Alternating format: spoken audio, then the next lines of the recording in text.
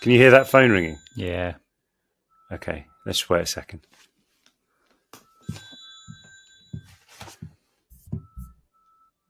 Slam dunk, are you ready to make me?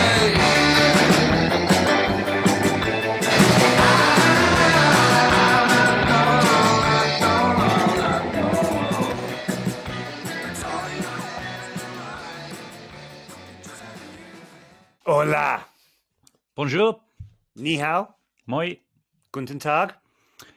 Nin hoi. Privet. What? Ahlan. Konnichiwa. Whatever you say. My name is James Phelps. And I'm Oliver Phelps, and welcome to Normal, Not Normal, the podcast from James and myself. Hope you guys are doing really, really well today. Yes, and as you know, in this series, we're talking to some of our favourite people to find out what normal means. And really, does normal even exist? Today's guest is Nadiya Hussain, who shot to fame back in 2015 when she won the Great British Bake Off. Now, the Bake Off, as it's known to by a lot of people, is the biggest baking show in all of Britain, and it's gone absolutely massive across the seas as well. So if you haven't heard of it, definitely check it out. But in a premise, it's 12 people who are in a big tent, in a nice tent, and they go through challenges every week, making two different bakes. I think it's two different bakes. And There's three. Three different bakes. And they go through that, and then they have the showstopper, best baker, and then whoever is the worst that week gets voted off, and then gradually gets down and down and down to the end of episode 10, where someone is pronounced the winner. So obviously Nadiya won it. Spoiler alert, but if you're getting spoiled by this, you're 5 years too late. Anyway, she won it in 2015, and then literally overnight, she was catapulted to fame. And in that time, since then, she's become a best-selling author with a lot of really, really cool books, both for baking and also for children as well. She's got an MBE, which means Member of the British Empire. Very, very prestigious award. So if you ever see people with their name and it's got some letters behind it, if it's not a doctorate or something like that, MBE, CBE, OBE, they're all bestowed upon them from members of the royal household. Or beyond that, you get to like knighthood, so sir or lady or dame, should I say, and that type of thing goes on, or lord, that type of thing as well. But also as well, Can I ask, are you? I know you know exactly what I'm going to say. Do you know all this because you're currently dressed like someone who was auditioning for Prince Charles in The Crown? No, I'm dressed like this, I'll be honest with you. So I was just wearing a polo shirt, and then I had to go outside a bit earlier, and we've actually had quite a strong frost here this morning, and I thought, oh, it looks cold outside. And nothing in this world is warmer than some cricket knit. So I had this cricket jumper or sweatshirt, and I thought, I'm going to wear that. And honestly, it is the warmest jumper you'll ever wear.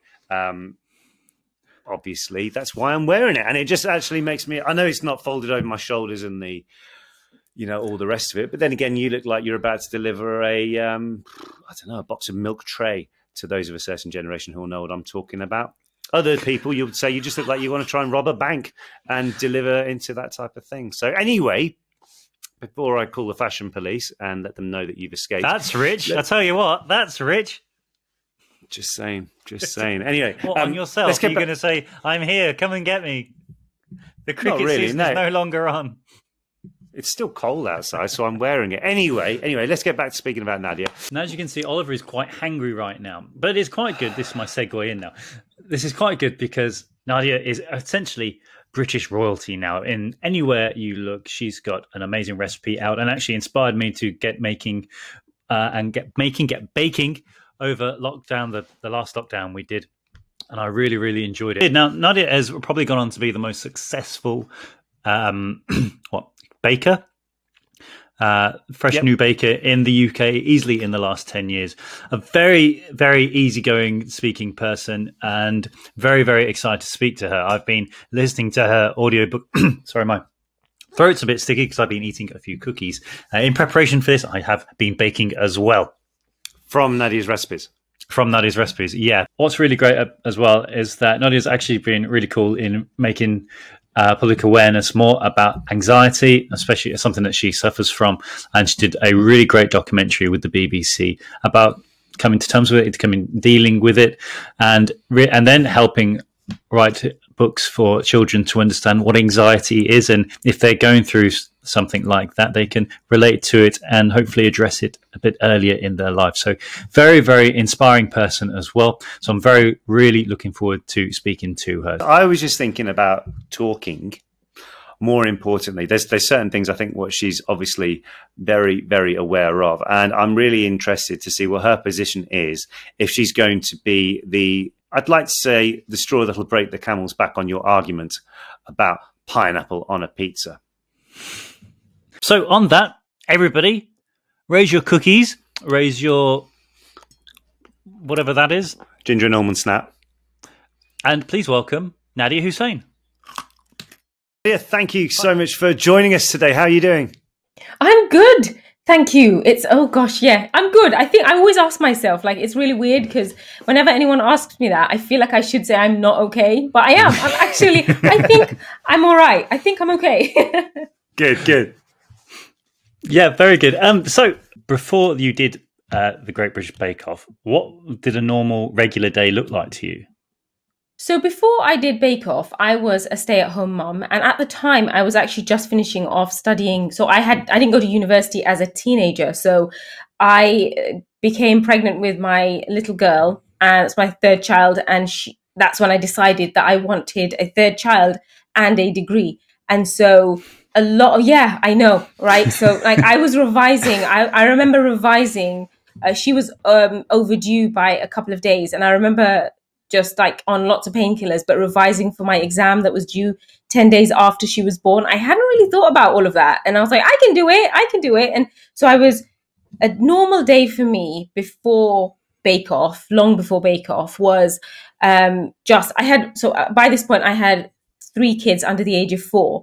So I was very busy and not sleeping that much. And so when I should have been sleeping, I was studying. So it was a lot of kind of wake up, sort the kids out, nursery, back home. And I'd spend like 2 days a week shopping for my elderly neighbors. So often that would be kind of making sure that they've got their shopping in, and then back home with the kids, cooking, cleaning, just like very domestic stuff. Which I have to say at the time I really enjoyed, because it felt like my job at the time. It was like, that was my job, was to be the best house. Well, I'm one of those people, if I'm going to do the laundry, it's going to be the best laundry you've ever seen in your whole life. Like, it's going to be the best. So that was my job. And so it was very much kind of home with the kids, cooking, cleaning, making sure they were sorted.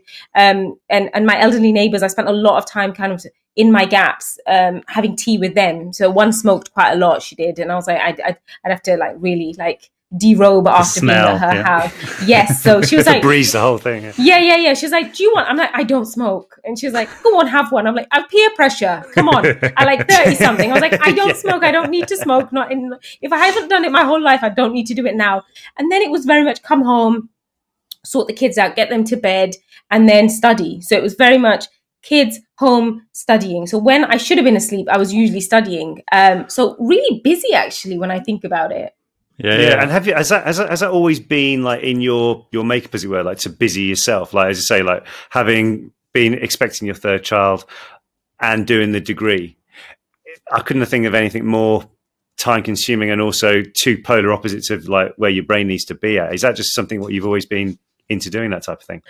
Yeah, I think I say that I'm quite productive. I think I like being busy. I'm not good at doing nothing. I'm just not very good at it. I like to constantly be doing things, whether it's creating, whether it's just sorting stuff out. Like I'm not the kind of person, you won't find me sat watching something. Even when I'm watching telly, really the truth is I've got stuff happening in the back where I've got lists and what am I doing next? And I'm not very good at relaxing. So I'm quite like productive, and you know, like productive is a word, I suppose you could say. You could use productive, but also my husband just says it's like, he says you have to stop, like you will burn out, because I naturally want to constantly be doing something all the time. And when I look back now to when I was studying and I had my kids and they were really young, I don't know how I did it, but isn't that normal though, to look back in time and think, how did I manage that? Like, how was that okay? Why did I not rest? And I kind of look at my life now and it's actually really no different. but I'm much better at telling myself to stop now. I think, like, Sure. when my body says it wants to sleep, it's like, just drop, everything can wait. It can wait. So I've dropped my standards a little bit, I've got to say. Only a little bit. But, Just a bit. I really enjoyed your book, Finding My Own Voice. I actually cheated a little bit. I had you reading the audio one while I did quite a few bike rides over lockdown just gone. And so I had one earphone in listening to that, and it really did pass the miles very easily. And it really made me laugh, especially the bit when you're describing about how people today don't know anything about pay as you go. You've only got 75p to text someone to make sure that means a lot. Right? That really did. Yeah. I was like, my God, I haven't thought about that in so long. Is that? And then I started thinking, is that why so many people now, when they send a WhatsApp, they send loads of different messages just to get over the fact that you don't need to, that you don't need to get everything in 140 characters or something like that. Maybe. Like, my kids, my boys have read the book, and they don't understand it. They don't get what I mean. They don't get it at all. And I was like, you know what? It doesn't matter. It wasn't your time. There will come a day when your kids will laugh at what a technophobe you are. You know, like, they will. They'll laugh at your kids will laugh at you just like you're laughing at me, and they don't get it. And actually, you know what? I quite like that they don't get it. They don't need to get everything. What I was surprised by, though, is that you didn't grow up baking. And the cupboard that was in the kitchen, which just housed pans and things like that, you learned. Can you tell us that story? Yeah, so when growing up, I watched Delia growing up, like, especially during Christmas time, and I'd look at her, and this is I'm a daughter of an immigrant. You know, we're a working class family, and so, like, when I used to watch Delia, there was something quite I don't know, something about watching Delia felt very like completely out of this world. Like, it was aspirational. I think I look at it now and I think maybe it was aspirational, but the truth is I think it was just a bit out of this world, kind of abnormal for me. In that she lived this, like, she you know, it was I look back now that I make cookery shows, I now can see how it all happened, because I know how it happens. But, like, she's there in her beautiful kitchen with, like, you know, ovens in the wall. Like, I didn't even know what that was. Like, who has an oven in the wall? And then, you know, like, beautiful garden, like, really, really beautifully manicured garden. And there's Delia, and it all looked like something out of this world for me. Like, it was out of this world, like, for someone like me. And we had an oven at home, and I didn't know it was the same thing that Delia had, just mine wasn't in the wall. It was a freestanding with a grill on top, if you remember those, right? Yeah. So I was like, that's just, I didn't put two and two together and realize that they actually do the same thing, because our oven wasn't actually functioning. So our oven, my mum never used her oven. She always had all her frying pans. Like, we're Asian, so we do a lot of frying, a lot of deep frying. And she had one specific full of her oil for her samosas, and she would fry all her samosas in there. And she'd have all the other pans kind of stacked up in there, greasy, just in there. And I just thought it was a cupboard. I didn't know that you could switch it on. Like, you know, that knob that said oven, like, it had never been turned, so it was stuck with grease, so there was like, you couldn't move it. So I didn't know that it was an actual oven. And it was only when I went to school, and Mrs. Marshall, my home ec teacher at the time, she was like, and everything for us was stovetop, so chopping onions, all of that, it was all very much on top of the stove, cooking. And nothing was ever mixed in a bowl that I remember as a kid. And she was there, she was butter, sugar, eggs and flour, and she was cooking. And to me, she was cooking, and I kept calling it I remember saying cooking, and she was like, it's baking. I was like, yeah, okay. And to me, all I could see was Delia, because that to me was baking. I didn't see baking in any other way. And then she puts this, and she turns on what I call the cupboard, and I thought she'd lost it. I was like, she's mad, she's lost it. Like, what is she doing? And there it was. Like, I remember nearly losing my eyebrows that day because I was so close. And she, like, turns it on. I was like, that's hot. I said, Mrs. Marshall, that's hot. Why is that hot? And she said, that's the oven. And so she puts this batter into a tin, into the oven. And I remember just kind of standing there like this, thinking, what is she doing? It was my very first experience of those sounds, of those smells, of that. Like, I'd never experienced that in my life.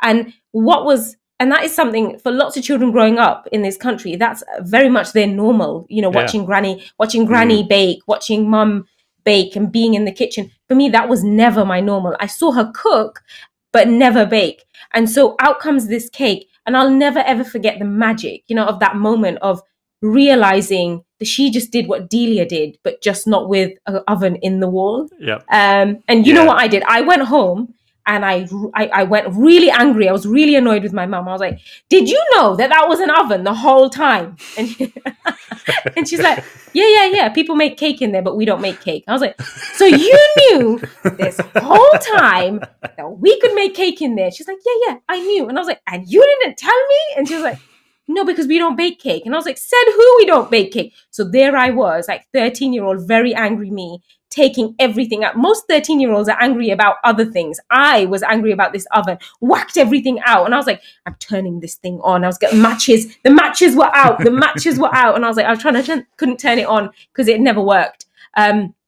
So that for me was like a massive realization. And that was really when my curiosity about baking started, was when I was like, so this is something nobody does, so maybe I could do it. So that's kind of where I became curious about baking. Yeah. And has that always been in your thing? Like if someone says, I know in the book you say like how not being spoken down to, but being told you don't do this, you like university, you don't do that, that type of thing. But there's always something implanted in you going, well, why not? And I should do that. I can do that. So with the baking thing, it was I can do that. Yeah, I think I've naturally been I'm naturally a curious person, and I think I'm one of those people who like to learn all the time. Like I've just started knitting badly. Can I say I may get it right, but at the moment there's nothing wearable. It's just practicing. But I think I like learning, but I'm also naturally very curious, and that doesn't necessarily work.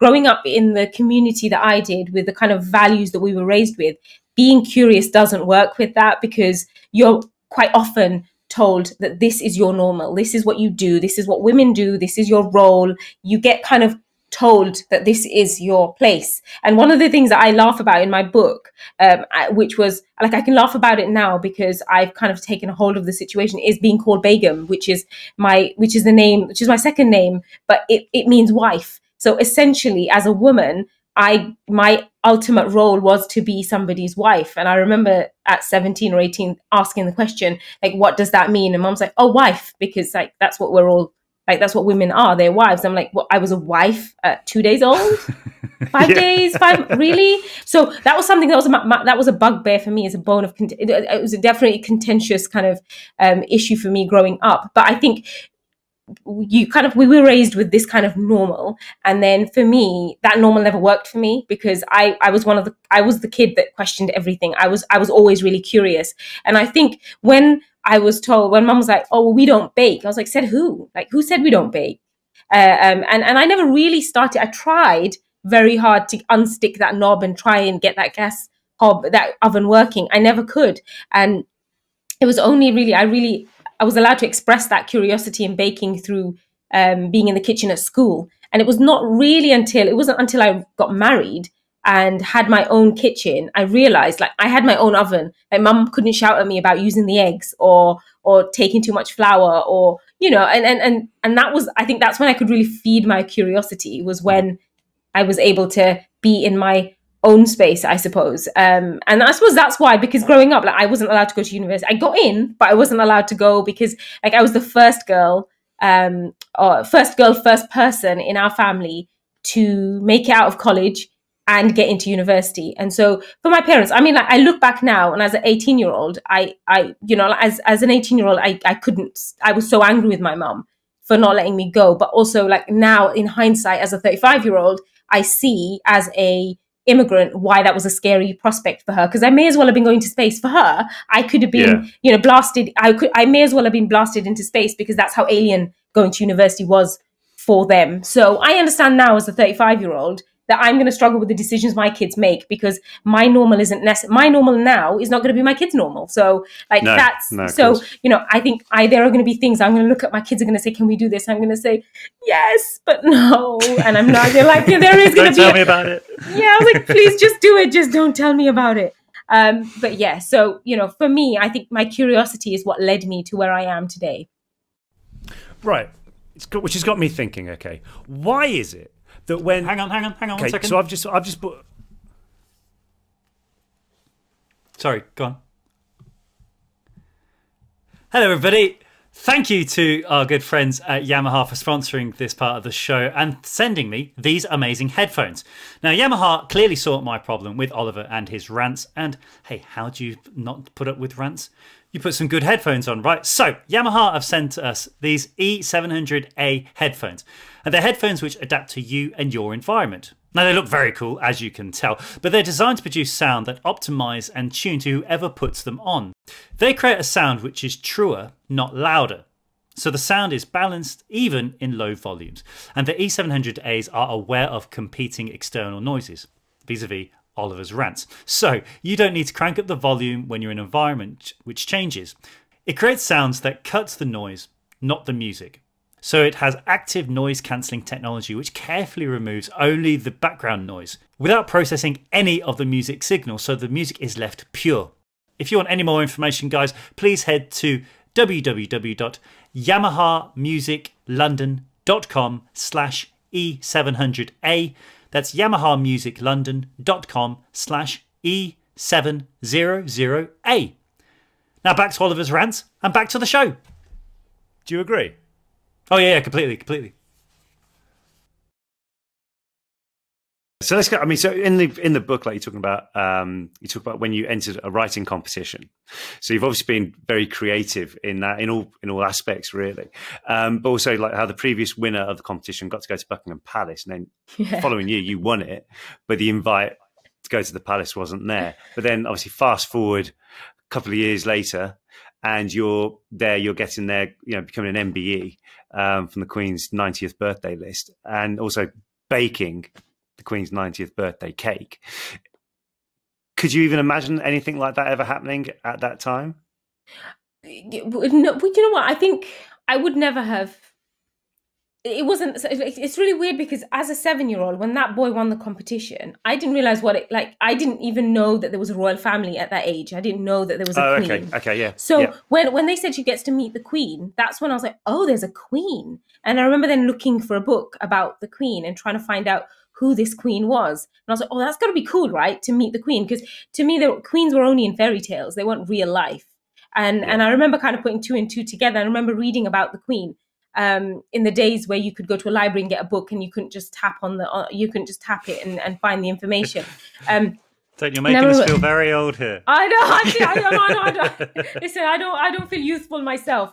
I promise you, things creak now. Like I was like, oh, that was my knee. But yeah, I kind of remember thinking, I never really knew what the royal family was. And when he got to meet the queen, I thought that's got to be a big deal, right? If you get to actually meet a queen. I remember wanting to meet the queen. Never really. And I remember I got a pack of pencils. And the disappointment, you could not hide the disappointment on my face. I remember taking the pack of pencils after winning the competition and looking in the envelope to see where the invite to see the queen was, and it wasn't there. So yeah, I suppose for me, if I look back then and I look now, like growing up in the house that I did, my parents were not royalists. You know, they didn't like they didn't talk about the queen. They didn't talk about the royal family. None of that mattered because for them it was always survival. Like, I always grew up around survival. It wasn't about bettering yourself. It was about just being able to pay the bills, just getting by. And so I suppose I never knew any different. It was just about always getting by. So I suppose in some ways I never dared to dream that big or that far. It was always just about, as long as I'm getting by, that's okay. And only recently, and I think for myself, it's taken me a long time to step back and say, you know, you are allowed to dream. You are allowed to want. You don't have to always just get by. And that's a massive mindset for me to like, there's a big switch to be able to do that because, you know, I want my kids to have that kind of balance where they have to understand the balance between like achieving but also dreaming at the same time, and there's got to be a bit of that balance. Whereas like for me, I grew up just kind of like get by, pay bills, get on, but just don't dream so big that it hurts when you can't do it. So now like it's taken me a while, and I think maybe mostly during mostly this year it's been one of those things that I've kind of allowed myself to do. So yeah, I'd never have like, I remember that moment when I opened it and found the pencils. I didn't get that invitation to meet the queen. It's not bad going, is it? Like I baked a cake, MBE. I was like, okay, so that's not bad. But the reason why I kind of like, it's one of those things that I can celebrate, but equally it's quite humbling to grow up in a family where the royals mean nothing to them, because I remember ringing my mum and saying I got an MBE. She said, yeah, okay.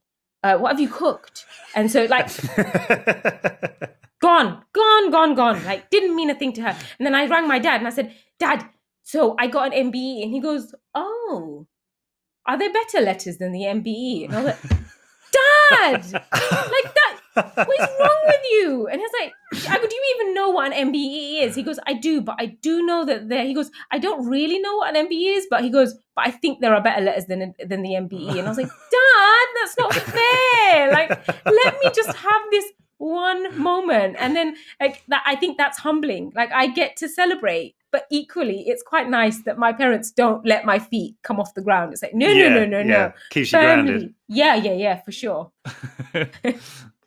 Amazing. So I've got to ask, and so is it right that your husband signed you up for the Great British Bake Off?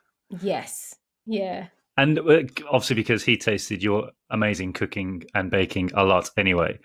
So thank you very much to your husband for that. What was it like going through was there an audition process, or was it like, did you have to send in a sample of what you can bake? It's quite a long process. So from start to finish, well, I didn't want to do it. So for me, that was really like, was that from my side? Possibly. Did you hear that? Maybe James's. Maybe my dog. Oh, is it? Yeah, maybe. Sorry. I'm worried about my cat, and I've shut my windows because my chickens are really loud. My chickens are so loud when they lay eggs. So I had to shut everything off. So hopefully you won't hear them laying eggs. What was I saying? What were we talking about? My husband, Bake Off. Yes. Yeah. So, so I didn't want to do Bake Off. Like it wasn't, I'd watch it every year, and he's good like that. He'll watch it with me, and he doesn't particularly enjoy watching baking shows, but he's kind of forced to watch it with me. So he'd watch it with me, and he's the one who'd shout at the telly and say, oh, you can do that. Oh, you've done that. Oh, yours is better. Or there's things that would come up all the time. He's like, oh, you've done that, or you've done it better, or I've tasted that before. So I didn't really think anything of it. And then, and there was a year when he just said, and I was particularly suffering that year quite badly with my anxiety. So I was spending a lot more time in bed, really struggling to kind of be motivated. And I was just very much, I was at my lowest, I think, point then. And he just said, look, you can shout at me if you like, but I've applied for the Bake Off. He goes, but I can't send it off because there's some technical bits I don't really know how to answer. So I've attached all the photos, everything that they need, I've done. But if you could just do this bit. And I said, absolutely no way. No, not happening. It took him like it was 20 minutes before the deadline. And I said, fine, I'll do it. But I'm literally doing it to humor you. That's it. If I don't get in and I get disappointed, then that's on you. And he's like, yep, fine, do it. So did it. Got a call back the next day, and then it's quite a long process. So it was a 2-hour interview. So we did a phone call interview, and then they ask you lots of things on the spot, like how do you make an Italian meringue, and talk me through a rough puff pastry. So stuff like that. I'm like, and I was on the school run, and I was picking the kids up, and then I kind of had some sweets in my pocket, and that kept them quiet for about half an hour. And then so there was that, and then after that, they ask you to drive down with your bakes so I went up to Manchester, and then you take some of your signature bakes in. And then after you get through that process, then they ask you to come down to London and do a Paul Hollywood recipe and a Mary Berry recipe. And then you take that down. And then if you get through to that stage, you get to the stage where you get to bake in a kitchen, do a technical challenge with cameras on you. So you get to do all of that. It's really weird when I think back, because that was quite a scary experience for somebody who suffers with anxiety. I don't really know how I did it. And then I made it. Then I got the call, and they said, you made it into the final 12. And I was like, oh, yeah, great. No, no shouting or whooping on the phone, nothing. I was like, yeah, great. Okay, I put the phone down, and I called my husband, and I said, guess what? And he's like, what? I made it to the final 12. What am I supposed to do now? And he's like, and he said, oh, yeah, it's fine. He said, and then I rang the producer 3 times and hung up on her 3 times. And I said to him, I can't do it. Can you please tell them that I died? And he said, no, but like, he goes, I can't do that. If you want to tell him you died, you're going to have to do that yourself. I was like, yeah, but I can't it doesn't work. I can't call them from the dead. Can you please tell them? And he said, nope, you're in now, so you're going to have to do it. But firstly, who does that? Like, who puts your very anxious wife on the biggest baking show in the country? And then, you know what he said? He said that if you get on, just whatever you do, don't get kicked out week 1, because that'd be really embarrassing. I was like, no. what's wrong with you? I was like, there's something really wrong with you. You can't do this to me. And it's just like, it was a weird thing week on week. My confidence just grew like little by little. And that's something that I hadn't experienced in a really long time, I suppose, because since the point between becoming a mother and doing Bake Off, I stopped challenging myself. And that's what I think that was a massive realization for me, because I allowed that point where I became a mum and Bake Off, and the kind of rigidity of my routine became my normal, and I was not willing to break out of that. And I think that's the point where I allowed myself to break away from that normal. Mm-hmm. Yeah, and I suppose as well, when you are filming, you get used to the lights, the process of how they go about doing things. And I suppose in one way, did it make it easier that you weren't aware on the actual viewership of how many people actually watch Bake Off when you're in the kitchen itself baking yourself? You've only got like the crew around you. So does that almost make it a bit easier in one way as well? There is a naivety to doing a show like that. There really is, because you do, and like there is, because once you're in that moment, and you guys definitely will know what that feels like, you know, when it becomes your world, when it just becomes your normal and becomes your world, you almost forget that there's going to be a process where things are edited and put together, and there you are, there's your face, there it is, all a part of this story, all a part of this show. And it's like, I as somebody who'd never done that before, like, I was really naive to the fact that I was doing the biggest baking show in England, and I'd completely forgotten. And I remember once we'd filmed the final, and I never intended to go all the way. Like, I didn't think that I was like, no, week 1, 2 at most. Like, even that was me, like, pushing myself. I was like, and even then, like, I remember getting to week 10, and I call it week 10. And my husband, even to this day, I say week 10. And he said, you know, that's the final. I'm like, stop saying final. And he goes, yeah, but there is no week 11. So you know what that means. And I was like, stop saying it. So there is a naivety to doing something like that, because you do kind of almost forget. But I suppose when you allow yourself to forget that millions of people are going to watch it, you actually enjoy it more. And I think that's why, by forgetting that millions of people are going to watch it, I allowed myself to just enjoy the experience, as hard as it was. And then the kind of cameras in your face asking you questions at crucial moments when things should be coming out of the oven becomes normal. Yeah, I mean, I don't know how you keep your cool in that situation when you kind of like, or is it a case of, yeah, okay. Yeah, well, I think I got good. I think I got practice in that. I was used to having 3 kids around all the time. True, yeah. So you know, when you have 3 kids, you kind of get used to stopping and having to answer questions, or stopping to get one of them a glass of water. And it just felt, I kind of said, every time I was like, when they were around, I was like, they're just my children. That's what I did. I used to say to myself, just my kids. They're just asking me questions. It's fine. And that got me through it, weirdly, because it felt a little bit away. It felt like being at home, but not at home, because they just interrupted me in the crucial moments, just like my kids interrupted me at crucial moments. And that's like, it just felt easy, I suppose. Yeah. And then in terms of like when you finished, obviously you finished filming, and there is a long break in between finished filming to when it's actually aired. First of all, how did you manage to keep it a secret from everybody as to that you'd actually won it, and also stop all your family telling everybody as well? Apart from your mum and dad, I kind of get the impression they'd be like, yeah, you know, they got that. And then was it a case of like, when that did happen, obviously everything in your life in terms of being recognized on the street, everything else kind of just in a whirlwind changes? Well, you get like a 6 week. So from the point, it's harder for the people, like, I suppose in some ways, because I only had 6 weeks. It was only 6 weeks because I made it to the end. I only had 6 weeks where I had to stay quiet. So it was really weird, because I also had the trophy to then hide. We happened to be in the process of selling our house as well. So I was like, so where do I hide this thing? So I did this Russian doll thing where I wrapped it up and hid it in a suitcase, and just, I didn't even think about it. And I didn't actually tell my parents till week 9.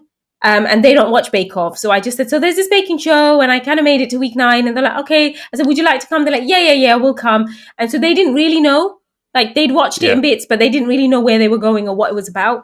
And like, I mean, you've probably got a measure of what my mum's like, and my dad. And I remember walking out on the final day and with my cake, and my mum looked over at mine, and then she looked over at Tamal's, and she said, yes, yours looks very pretty, but his looks so much better. I think he's going to win. I was like, thanks, Mum. Thank you, Mother. I mean, there's feet on the ground, and there's like crushing your soul. Yeah, she's good at that. But yeah, there's that moment where you have to keep really quiet. And I have to say, my dad was really good at keeping quiet, which is hard for him because he, like the moment I'd won, he would walk around and say, have you watched Bake Off? Did you watch Bake Off this year? So he was like announcing it to anyone who hadn't ever watched Bake Off. But I thought it would be really difficult. But weirdly, like my boys who were 7 and 6 at the time they were really good. They just kept really quiet, didn't say anything. Like they make them sign little agreements, like NDAs, and like it's really cute but weird at the same time. But all of them sign these. Everybody has. There's like 200 people at this garden party. How they keep them? Yeah. Like I'm sure there's Bake Off mafia, you know, like that keep everyone quiet. Like knocking on the door. Yeah.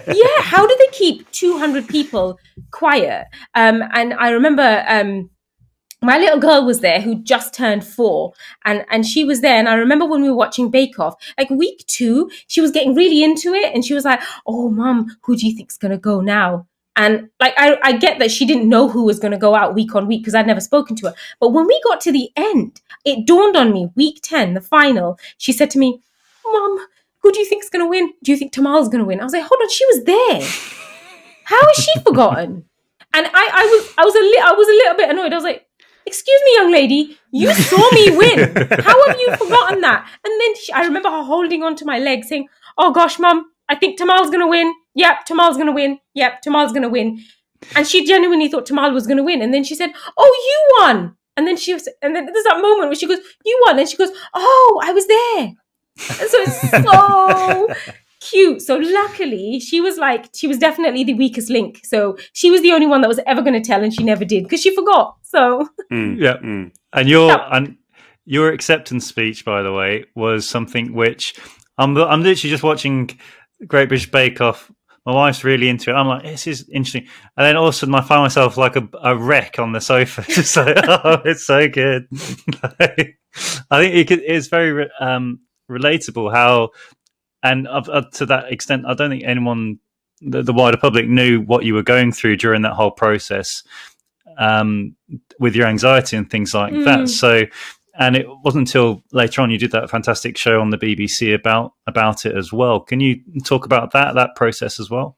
Yeah, I think it was one of those moments when it was when you're doing a show like that, like you have somebody who you get the same person interview you every time. You know, once you've done a bake, you come out of the tent and you talk about the bake and how it went and all of that. You get, like, for me, I was really lucky because I had the same person the whole time. So we really got to know each other because off camera, on camera, we were chatting, and the good old days when you could like hug and have physical contact. It was lovely. So we would sit and we would chat about it on camera, off camera. So we kind of built a rapport, a relationship, and it was really lovely actually, because in that moment, all we did was, when I won, all I did was cry, and all she did was cry. So we just kind of stood in front of each other with this camera between us and just cried.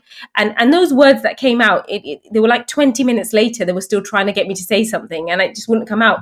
And those were the words that's what came out in that moment.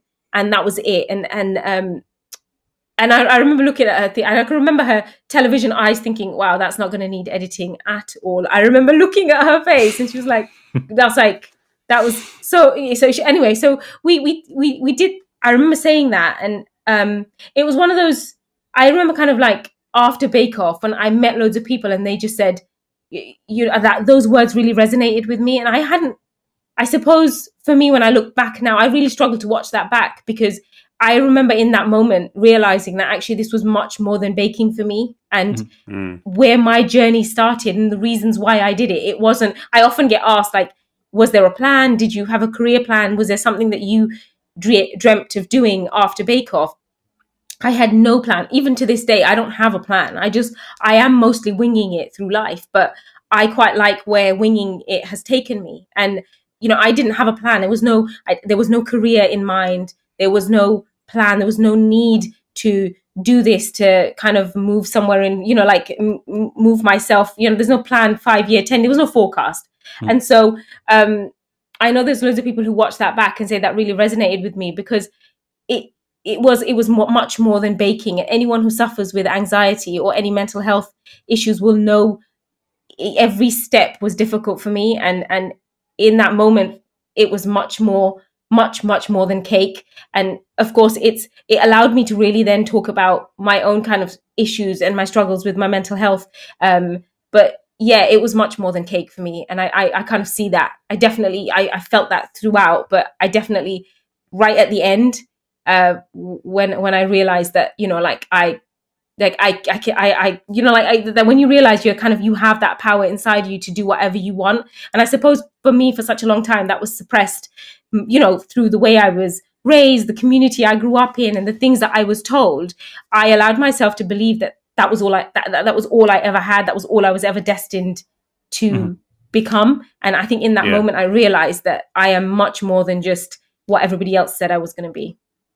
Yeah, definitely. I mean, I can kind of in a way I can relate in terms of like obviously dealing with things going in your head is a lot different to what's being put out there on social media, on like how your life's portrayed on TV and stuff like that. How do you what is it? What's happening inside your head when you say to yourself, okay, as you say, you've done that, and then transferring that forward to like, how would you advise people who are dealing with anxiety and have got things to, they've got, as you said, like their own almost, I suppose where I was in my personal view, I always say like you're wearing a mask.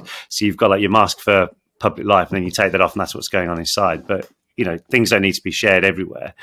But how do you, I'm not trying to get like a story out of you, but like, what would you say is advice to people going with, who are listening now, struggling with like anxiety of some side, like how they would best to channel that, how to best work around it?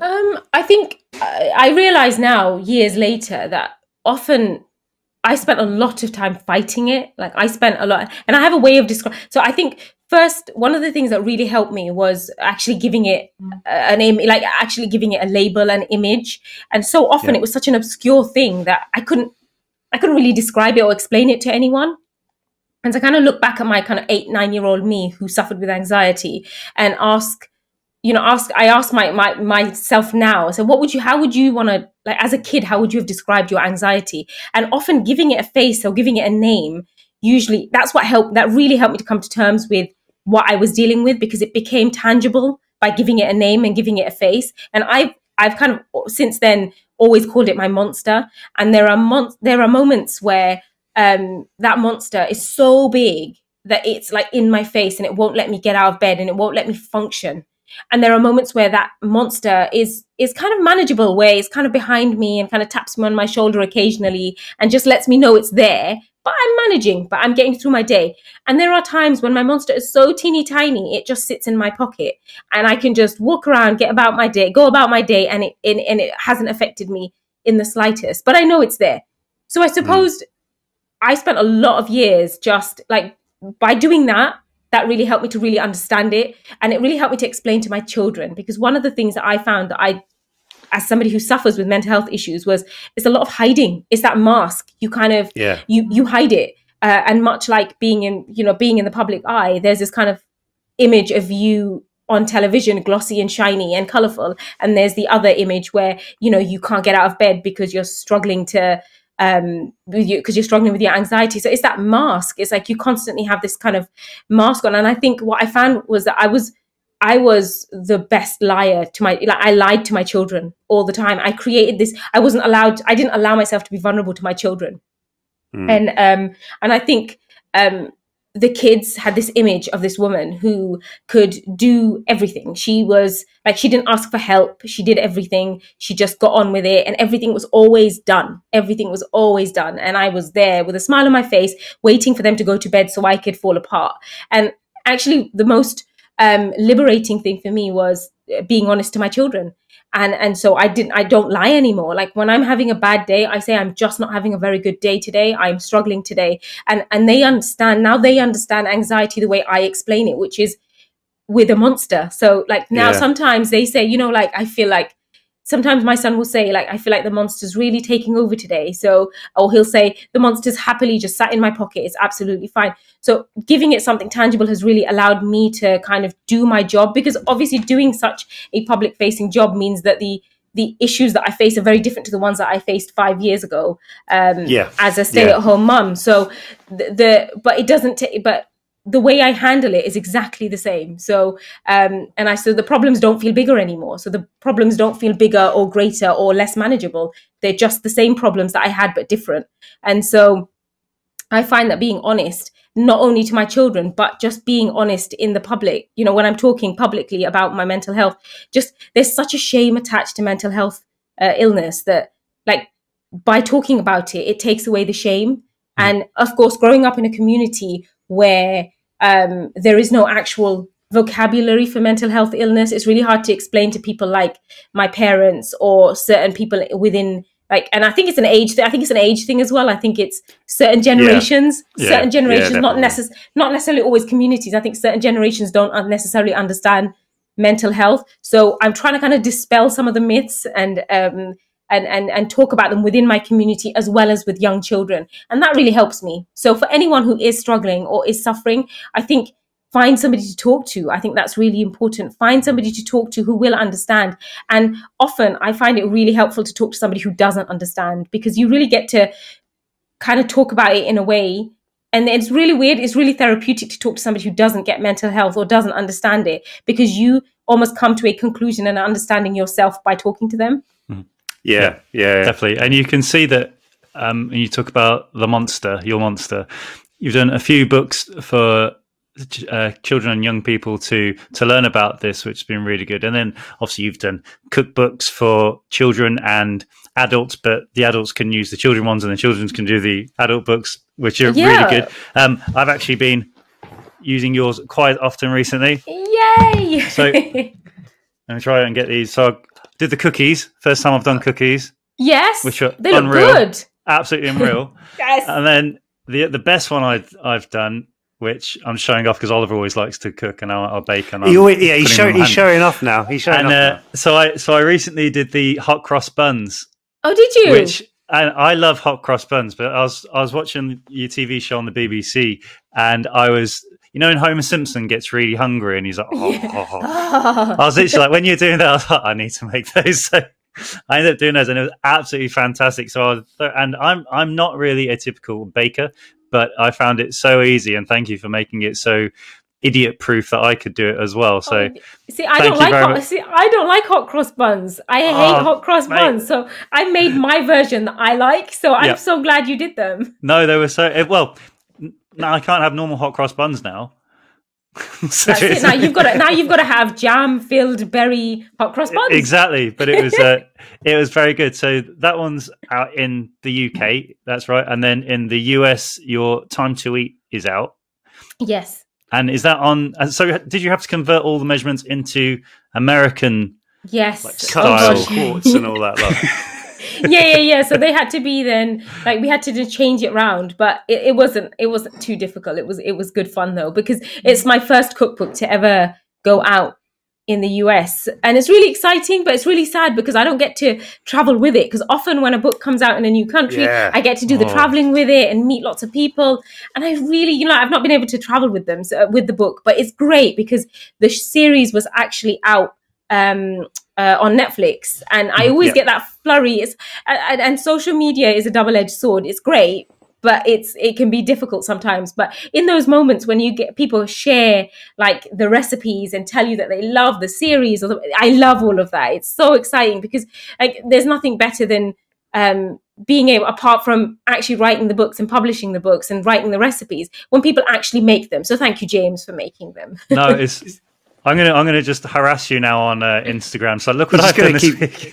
Yes, please, no problem. But when you are like making the cookbooks, Nadiya, how do you like have a team? What helps you is like say, hey, maybe we need these on this one or maybe on that one, or are you literally like, right, okay, I think I know how to make this one, then it's just like creating, or a bit like when like say you're making some recipes from say like what your mum used to make, and that's all off memory. How long is that process? I am a one woman band. Literally, there is no, I mean, if I wanted to, of course, I could have somebody testing with me or creating with me. But I'm like, when I say they're my recipes, like I spend months and months and months. And like my kitchen is my kitchen that I work from. My kitchen is the kitchen my kids spend most of their time eating, doing homework. So it's a small space, but it's something that, you know, like between the children and my recipe testing, that's literally where I do everything. And I have to say, I do spill out into the garage a little bit occasionally just because there's so much stuff sometimes. But from start to finish, I test every single, almost 120 recipes over 3 months. So Wow. so over 3 months, and it's not a bad life, I've got to say. Was this Like, your it's husband's plan all along? I think so. Yes. Yes. I think he always just wants to have cake because it is like he has cake for breakfast, and we are that family. Like I'll wake up and I'll be like boiling squid or octopus or something like that and the kid is just normal now. Like for them, I could be just like, I'm like, guys, I'm just making gelatin. And so I'm like boiling bones in a pan. And they just like, to them, the smells, the sounds are all very normal, but the process is quite long. So, and I am on my own and I could very easily have help if I wanted to, but I just choose not to because I feel like the essence of the book really has to come from me because ultimately, like when I'm sat here talking about the recipes in the book, like the fact that I've written them and tested them in my kitchen means something to me because when you make them and when other people make them, like that's really special for me. And I never want to lose that essence. And every single book gets written at home. I test every single recipe for 3 months and then I send them over and then they get tested by somebody else just to make sure that they definitely work. And then they get sent back to the pub, they get sent back to me. Then I make sure I add any extra notes that I need to. Then they get sent back to them. And then it's just a lot of back and forth. And then we do the photography. And then, usually after that, we'll do the cookery show and then it gets hopefully published after that. But that's a process from start to finish, 9 to 12 months. So but I think that it definitely comes across though in the writing and in the, as you say, like you've been able to talk about it now, but even just when you're reading the books, you can actually tell that it's not had like a massive team of people and like they're using you as the face of it. It's very much like your creative output. Yeah, I mean, like chicken donuts. That definitely came from a dark and wonderful place in my head. Because you like adding things to things which some people would deem shouldn't be there. An ongoing thing during this series, because I seem to have really upset a lot of Italy. Pineapple on a pizza, yes or no? No, for me. James, you're losing this. You're losing this whole argument. Just drop it now. Just drop it. No, I'm not. I've got to say, like, if there is ever pineapple on a pizza, I'll eat the pineapple and then eat the pizza. And not at the same time. Yeah, they don't go at the same time. You're pineapple and pizza, really? I had pineapple pizza with tangerines on it the other week.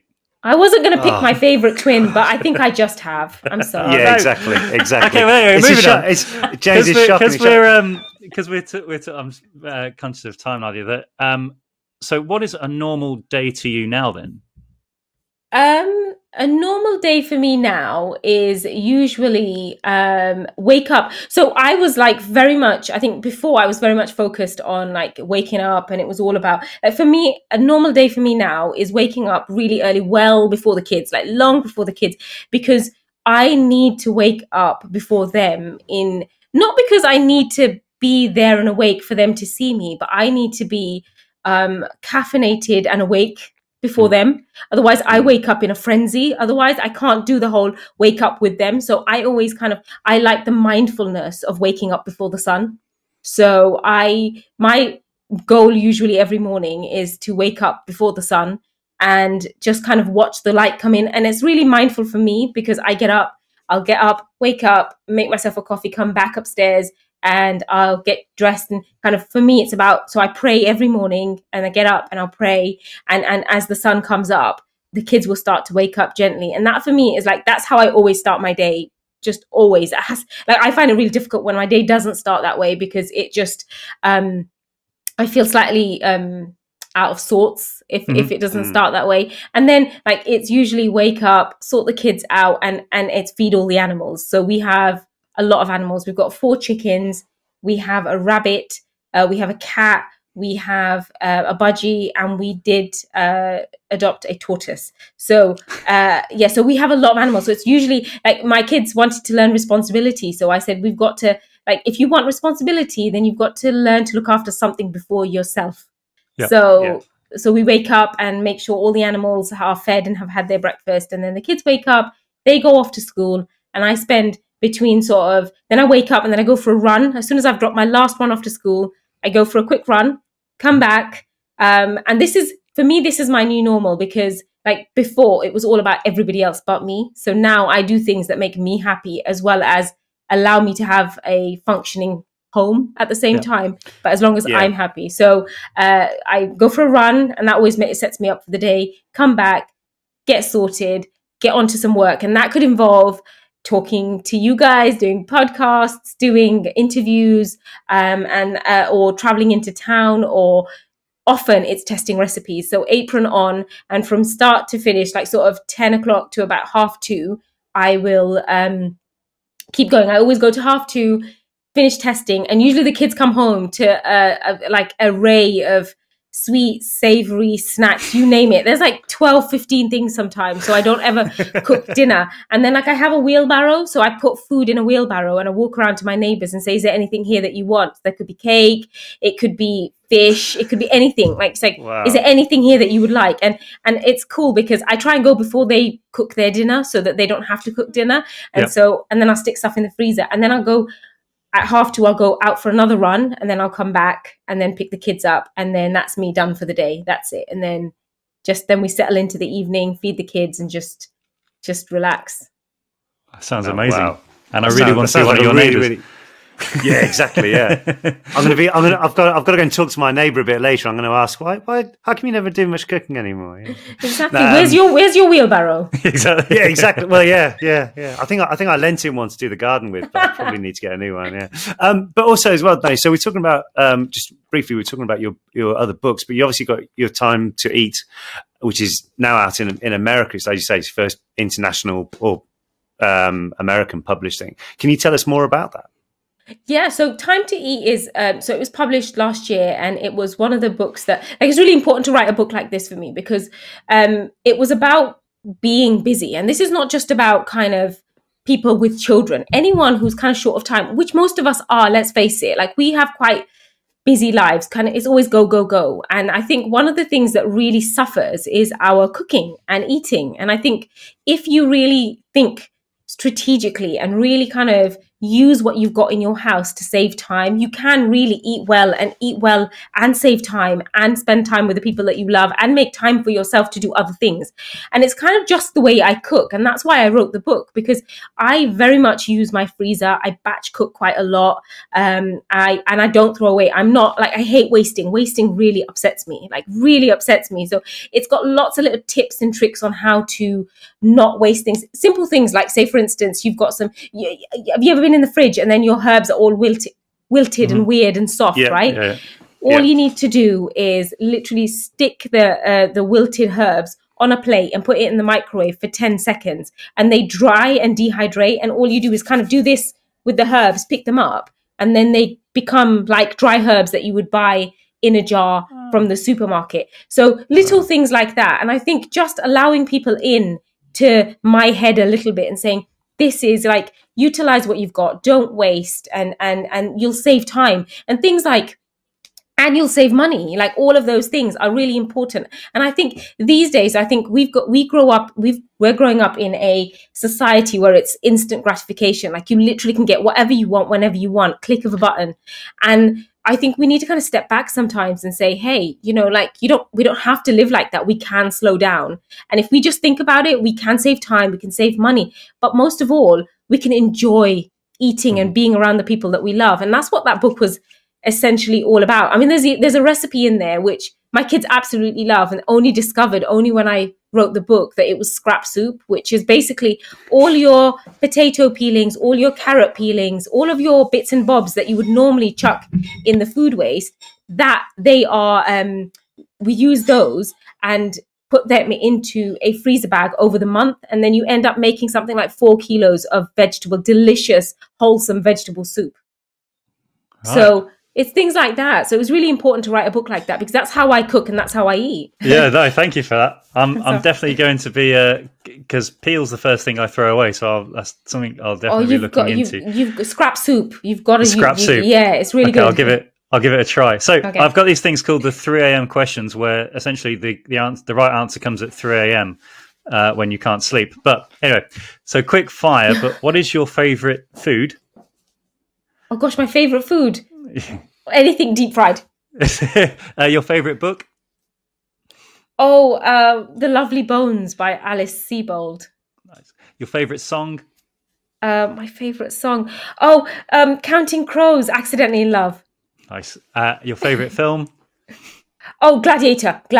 Or Fight Club. Brilliant. Fight Club. I love Fight Club.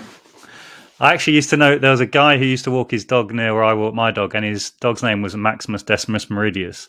But he would literally call him the full name. The full name, yeah. Exactly. I love that. It's almost as good. My rabbit's name's Cornelius. Nice. Nice. And your favourite quote? Oh, my favourite quote. I can't. Well, it's one of mine. Sorry, I don't know if you can even call it that. That works. I can and I will. Perfect. Thank you so much for joining us this week. I've really, really enjoyed that. Thank you so much. Thank you so much. Thank you.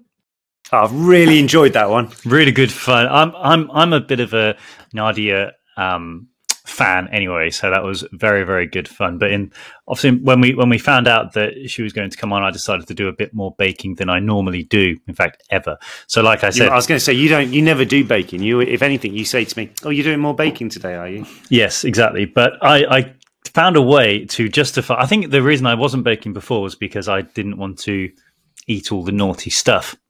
Because I was very conscious on healthy living. But I decided if I'm going to be doing a lot of exercise, I need to put fuel in the fire.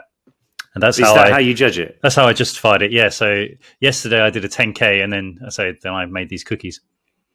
Right, okay. Very good. No, as I say, but first of all, thank you so much again to Nadiya for joining us as well. I couldn't get over how much of a hectic schedule she has in the day. I was feeling exhausted just listening to what she does before 2:30 in the afternoon. Definitely. Oh, sorry, the dog's off again. Dog's off again. He'll calm down. I agree completely. Well. I think so. But what was also great, I thought, was how she's just very easy to talk to, isn't she? You could literally just go and have a cup of coffee with her wherever, and it feels like you've known her forever. So it was very, very interesting to talk to her. Very glad for her to come on. And I say that her memoir autobiography, Finding My Own Voice, is a fantastic listen, a fantastic read. All of her cookbooks are very easy to go by. That's a lot like myself. I'm not very good at reading recipes, but they're very simple to follow. And also her books for kids to help them understand what anxiety is and things like that about the monster. Very, very well done as well. And again, it's just something which I don't think has been done before, as for someone who everyone can relate to. Yeah, and especially like easy tools as well. What she was saying, how she deals with it, and obviously she's got a very supportive family behind her as well, and almost give her that extra drive to do so. But no, I thoroughly enjoyed it, and I'm definitely going to go back into the kitchen this afternoon to do a bit more baking as well. Are you going to do something other than what you normally do? What do you mean? Well, with you, it's either, what did you bake today? Oh, I did shortbread biscuits. Oh, I've done key lime pie. I did key lime pie day before yesterday. Before that, I did Victoria sponge. Before that, standard. I did a traditional Valencia paella. So paella. Yeah. I did quite a bit, James. Paella. Well, it depends what you put in it. In Birmingham, we say paella. Right. Anyway, so I tried that with the traditional Valencia style, minus the wood to cook it with. That was just on the hob. Okay. Yes. But anyway, back to our chat with Nadiya. Yeah, as I say, it was just really, really enjoyable. So hopefully everybody listening really thoroughly enjoyed it as well, learned lots of new things, and has got their taste buds going, thinking, right, I need to go be creative. I'm going to do some cooking right now. Well, as we would say, Everyone in America, Time to Eat is now out, and everyone in the UK, Nadiya Bakes is out now, as well as all the other stuff. And if you're not in one of those two countries, just look online at any of your very reputable bookstores and type in Nadiya Hussain. So please check it out. Like I say, very, very interesting, very, very funny, and especially going back to back in the day when mobile phones were becoming more readily available, and it was pay as you go, and it was 25 pence to send a text message. It was a joke. It was a joke, right? But I also remember. Yes, right. So I remember actually with the whole thing, 25p for a text message. But then if you sent 3 messages, all the rest of the messages that day are like 5p or something like that. Then also, if you remember rightly, if you use your WAP, so now I'm sounding really old. So WAP was internet on your mobile phone before you had like smartphones and everything like that. Lord help you if you went to look up a recipe on there, because that would just drain any credit you've got on there originally. Then you've got to go back to the supermarket or the off license or the post office or whatever to buy right. You used to have to buy almost like a little card. Do you still do? Scratch off. Do you still have to do that? Have you still? I don't know. But like you'd have to scratch off this little strip in the middle to give you a PIN number. You'd then call this number on your telephone and then write in. Or then type in the number and it would tell you, yes, you've added 5, 10, 15, 20, 50 quid credit to your phone. If you think back, it was an absolute farce, because in terms of actually storing, like paying with a credit card or anything like that, that hasn't really evolved in the last 15, 20 years since we used to do that type of thing. Mental. Well, there you go. I bet you always appreciate now when they say you get unlimited calls and limited texts. I suppose so, but it's just, it used to drive me absolutely mad, because then sometimes as well, you text a number in or something like that. You text a number for like a competition, or I used to have it on like score updates from the football. And they charge you like 20p a message as well. Lord help you if there was a high scoring game. Okay, well, Anyway. I know. This shows, Oliver, that you have lost the plot. You're ranting about something which no longer is a problem or an issue. So you need to get help. But in that sense, I'm going to round this on to my Did You Know? Ready? Okay, go on. So did you know the first text message was sent on the 3rd of December in 1992, and it simply said, Merry Christmas. Who sent this message? Was Neil Papworth. Right. 1 year later, in 1993, Nokia introduced an SMS feature with the distinctive... You got a text message? You mean beep, beep, beep, beep, beep, beep, beep, beep? That's the one. Beep, beep, beep, beep, beep, beep, beep, beep. And then the ringtone, famous Nokia... Anyway, oh, God, this is sad. Anyway, moving on. How was that ringtone from the old 3210? And then you go into Trigger Happy TV. Someone would always do it. Exactly. Hello! Right. Let me go on to... If you're listening I've got to this podcast and you were born after the year 1998, you have no idea what we're talking about right now. You're not. So anyway, my next Did You Know? Did you know a tarantula can survive for 2.5 years without food? Really? So if you ever saw a tarantula and it looks hungry, probably best to run. That's how it is. Yeah, exactly. Another thing about a smaller species, which has an amazing fact. Did you know that a snail can sleep for 3 years? Their sleep. So how long do they live for? I don't know. You're sleeping for 3 years, you're winning. Yeah, exactly. I wouldn't have thought they live much longer than that either. And a hummingbird, a cute little hummingbird that flaps its wings. Did you know that it can flap its wings up to 90 times a second? Well, I can believe that. Which actually. is 5,400 times a minute. Wow. So there you go. How's that for this week's Did You Knows? So next time you see a tarantula, say, are you hungry? Next time you see a snail, saying, you feeling tired? And if you see a hummingbird, say, hello, hummingbird, what are you up to? And he goes... 1, 2, 3, 4, 5, 6, 7, 8, 9.